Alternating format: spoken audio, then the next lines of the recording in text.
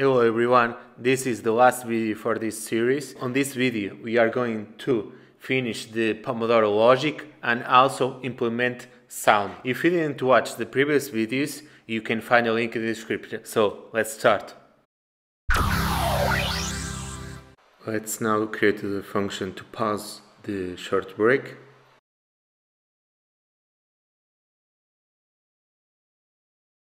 We can copy the name and create it here. Set the Pomodoro status like in the other cases, and this one is going to be pause short break. And I create different status for long break and short break because the time is different. In the short break you only have 5 minutes and in the long break 15 minutes. So if you want to get the percentage and to resume and stop, I think it's better to keep it in different status.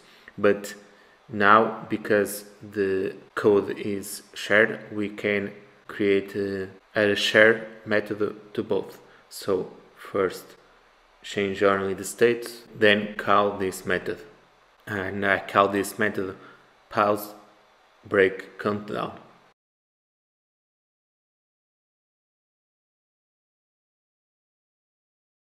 And we can copy and place here to create the pause long break.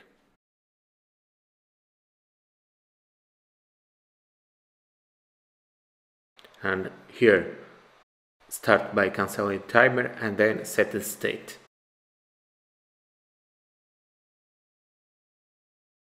Inside the set state, change the main button text to resume Pomodoro, because if it is pause, the button should say to resume.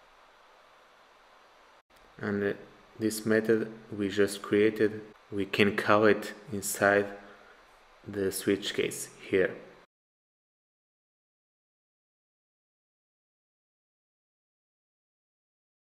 Now let's create the method to start the short break. This method is called when the short break is paused. So start short break.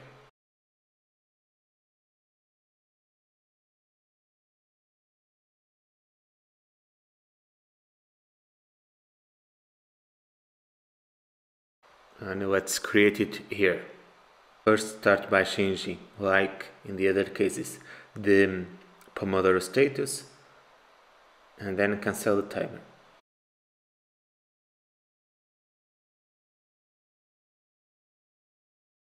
Here set the timer as periodic.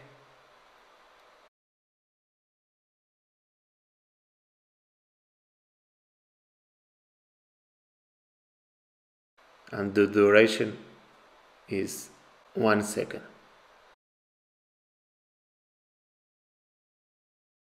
It receives the timer.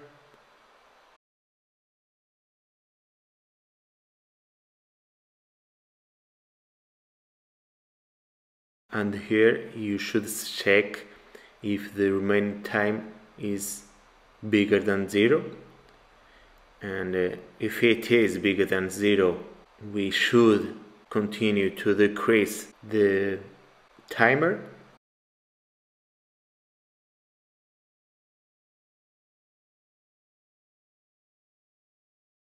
So set state. This is similar to when you are running Pomodoro. Here you are running the break, but it is very similar. I could create a common method and then pass different arguments on the share code, and that's usually a good practice, but here for now I want it to be more explicit and easier to explain. So set the main button text as button text pause and decrease the remaining time.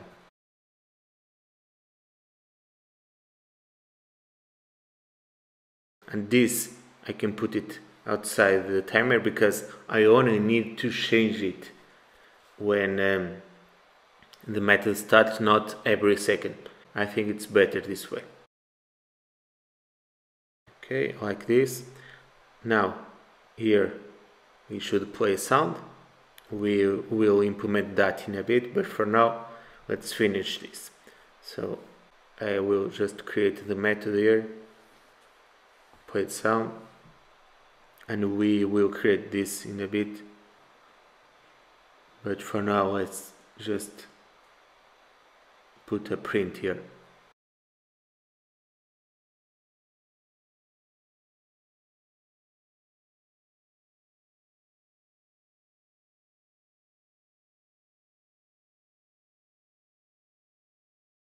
Okay, now call it here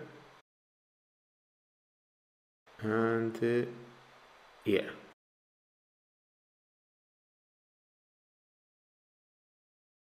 Let's continue this method. The remaining time is the Pomodoro total time. Because we just finished the short break, it should ask the user to start a new Pomodoro.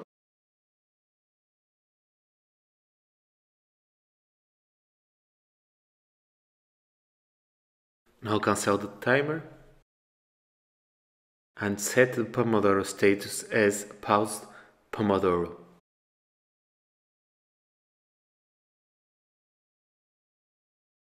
We can copy this and only change inside the set state. Change the main button text to button text start.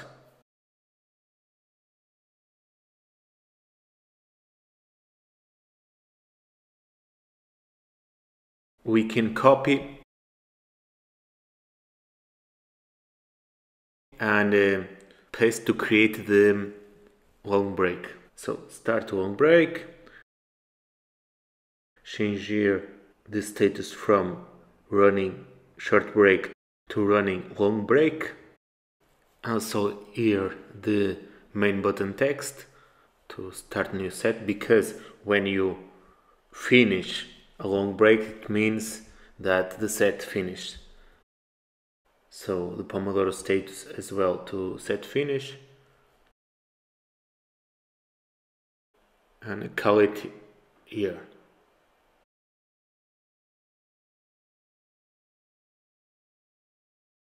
And here, when the set finish and the user presses the button, you have to increase the number of sets and start a new Pomodoro countdown. Okay, let's save it and run. We can change these times just to make it smaller and test the whole application and not wait 25 minutes for each Pomodoro. Here we will just wait 5 seconds, then 3 seconds and 6. Wait for the coder start. 5 seconds, let's start. Pause, it's working, it's changed colors, and resume. And it finished the first Pomodoro. Now it shows take short break, 3 seconds, and it works. Now let's start the second Pomodoro. You can see here the Pomodoro number changed as well.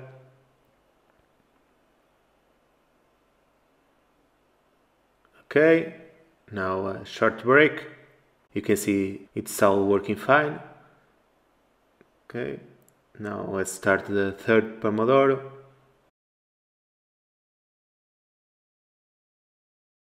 The last short break. And pause, resume. Okay, it's all working. Now start the last Pomodoro of this set, and then it should be the long break.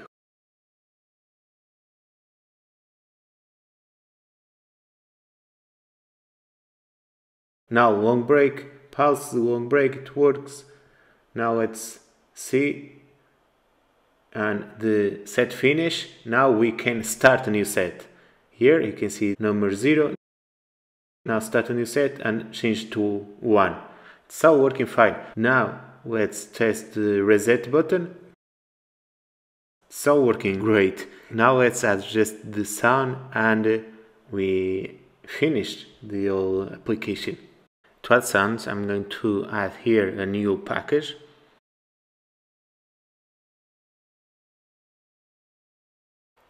It's called Audio Players.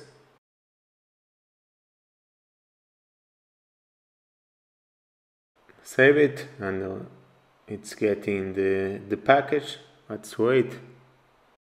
And now we can implement it. Create here a static audio cache variable, and let's call it player. Insert this.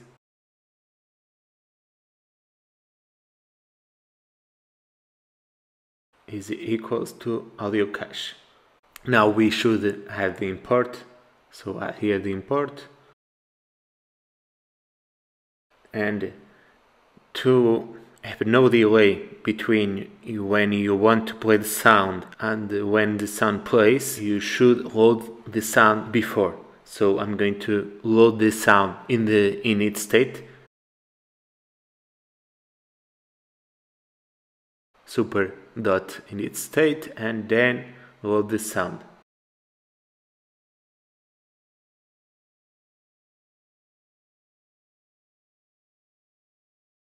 And the file is called bell.mp3.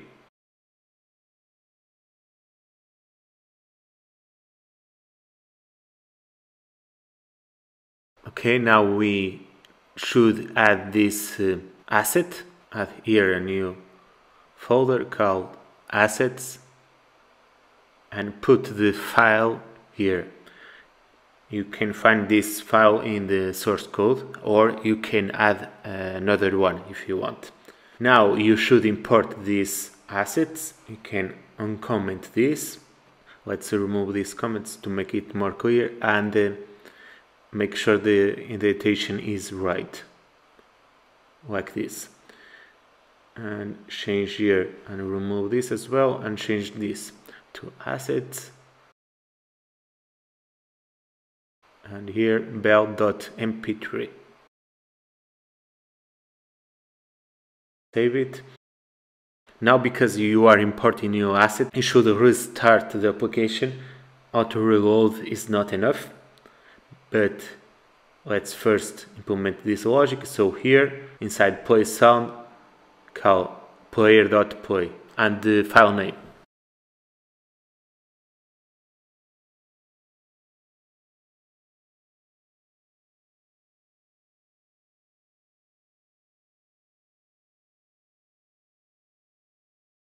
Like I said, you should stop it and restart the application.